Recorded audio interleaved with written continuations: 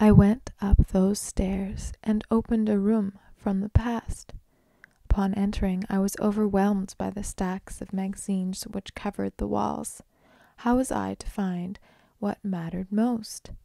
I started to untidy the room, shifting papers that once held the utmost importance.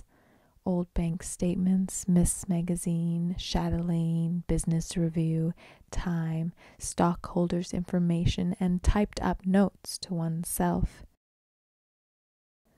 Under it all, I discovered these missing images, wrapped up in papier-mâché, ribbons, and tinfoil.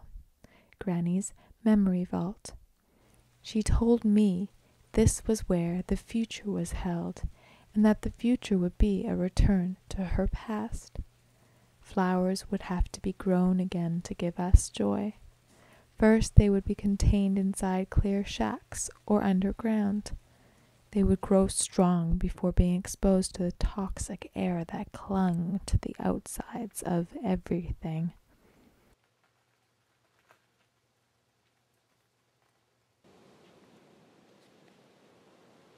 Our newer technologies will soon prove themselves useless as digital images start to disintegrate over time. Soon, we would all refer to memory vaults of our pasts. These memory vaults will become a place from which we will restart ourselves. Various government officials will reclaim them from our closets, our bellies, and our crawl spaces in order to protect them properly.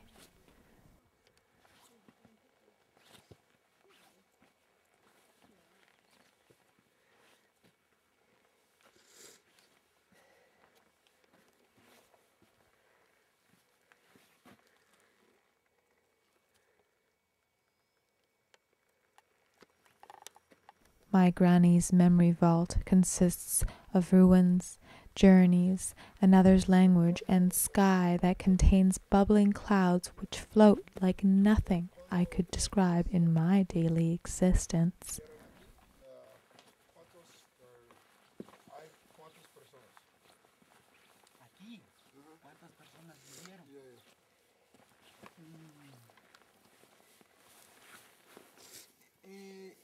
Todo este lugar incluso llega hasta por detrás de esta montaña.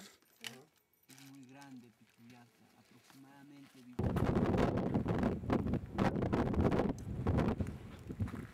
I asked Granny why the windows of the past are now closed up like heavy boards surrounding decrepit buildings. She tells me it is because those that lived it are now dead, and so their stories are scattered in the sea and neighboring lands like seeds. Don't forget, she says, the seeds are still there.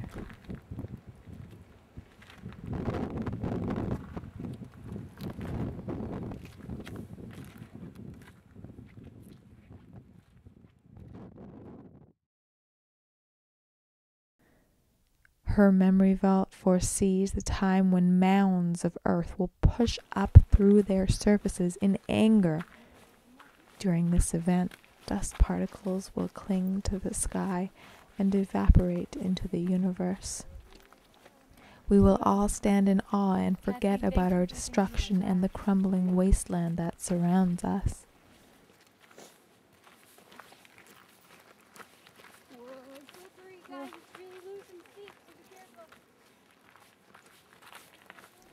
We will be so inspired by these new landforms that all of our greatest scientists will gather together in a room with the intention of devising a grand plan resulting in the reproduction of our most wondrous and long ago perished animals.